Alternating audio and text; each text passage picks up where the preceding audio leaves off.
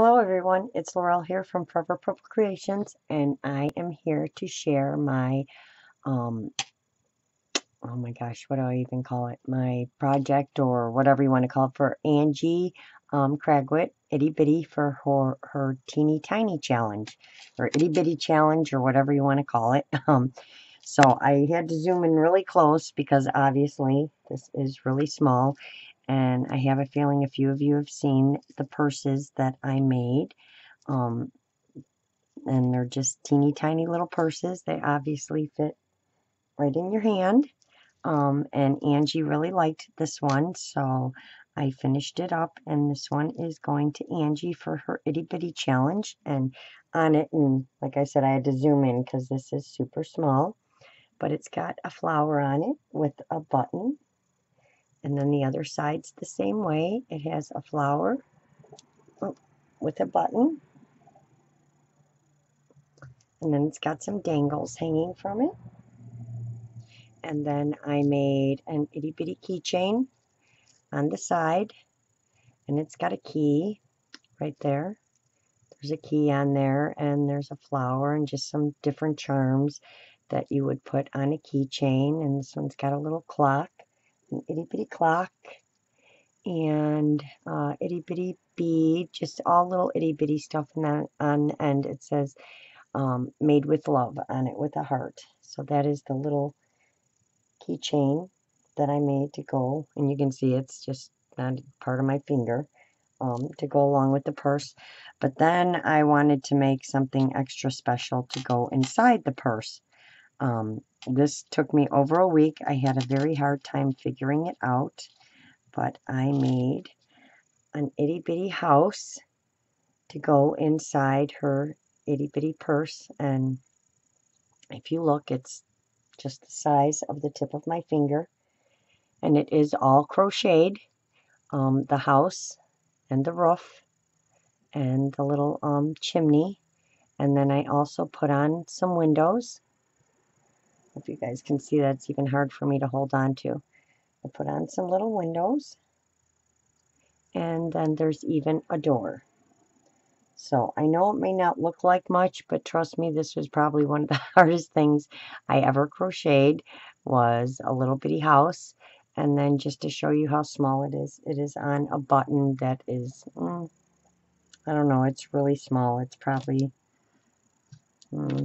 it's smaller than a dime. I know that. So it's just a little button, and I just think it stands up really nice on the little button.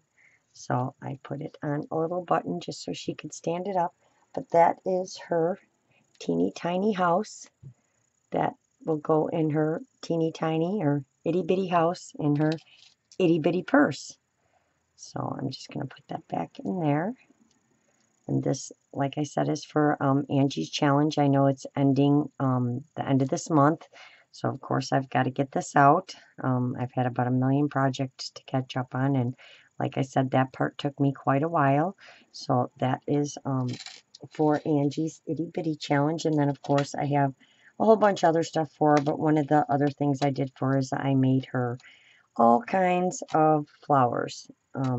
She likes to use these on those, what does she call them? She makes these pieces with little arrangements, and uses them on different projects. So I just made her a whole slew of, I tried making all different kinds of flowers. Some are bigger, some are littler. Here's a teeny tiny one, an itty bitty one right there. I know it looks big close up, but it's really small. And just all different types of crocheted flowers I thought she could use in all of her projects. So along with this, she'll get this, and of course there's a bunch of other stuff that she's getting, but I'm not going to show all of that. Oh, I found a few more.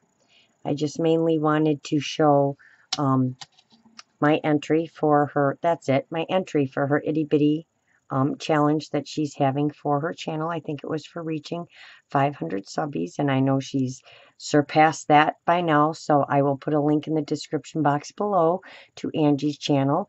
Please go check her out. I think I said this in her video with the swap. She just is she can do just about anything, and she's just amazing at everything she makes.